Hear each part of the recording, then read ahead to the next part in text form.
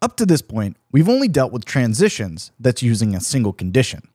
But there's going to be cases where we'll need either several conditions to be met at the same time, or we need one or another condition to be met.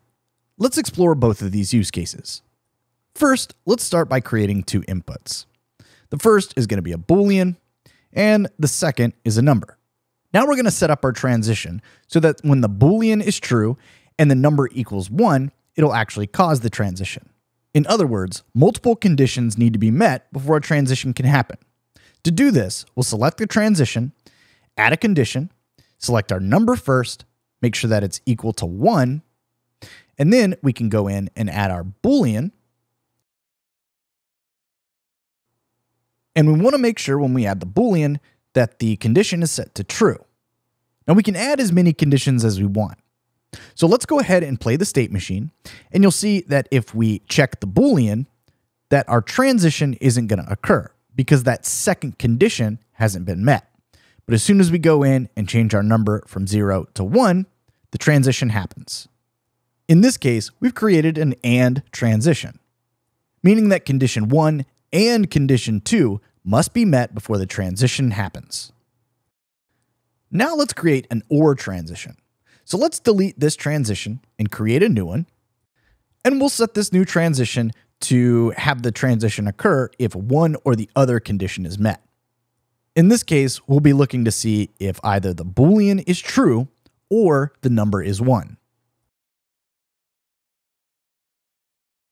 Since we'll be making an OR transition, let's go ahead and start with this first one and add a new condition. And we'll select the number first and make sure that if the number equals 1, this transition occurs.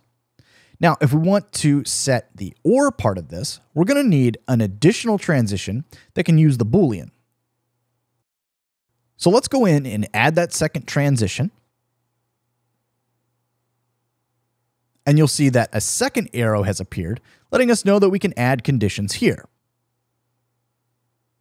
So let's select that second transition, go in, add the condition, and this time we'll select the Boolean.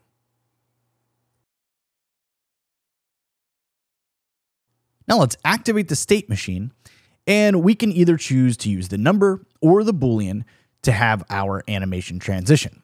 So let's start with the Boolean first. You can see that that caused the transition, and we can stop the state machine and start it again. And we can also use the number input to cause the transition. So now we've explored adding different types of logic to create our transitions.